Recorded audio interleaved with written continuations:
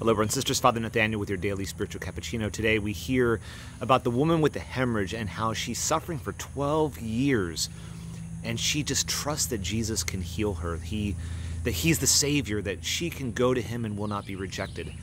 Well, brothers and sisters, whatever ailment you have, physical, emotional, trauma that you suffered, a difficulty that you're struggling with, a temptation that you battled for years, my brothers and sisters, look to Jesus with great hope and great trust, knowing that He knows what you're struggling with, and He's waiting so often for you to come to Him with that trust and with that beseeching, and like, if I just touch the tassel of His cloak, I'll be healed.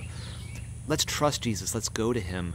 Let's ask Him in our hearts, Lord, I know You can heal me. Have mercy upon me. And we know that one way or the other, He heals.